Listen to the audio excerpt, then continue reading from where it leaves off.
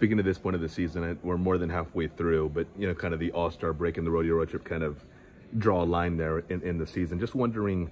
think about the NBA schedule or NBA life in terms of competition and the games that's kind of surprised you the most, or maybe you didn't expect when you first started. Yeah, there are things that surprised me, that keep surprising me.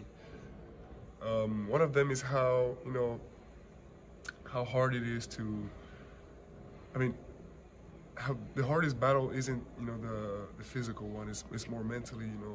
going in the court every night and, fighting for your team, fighting because somebody else in front of you wants to kill you, to dunk on you all night, and fighting because we got a lot of progress to do, and it's hard to apply what the coach says, it's and this is I think this is probably the thing that surprised me, how this is the hardest battle and not the physical one,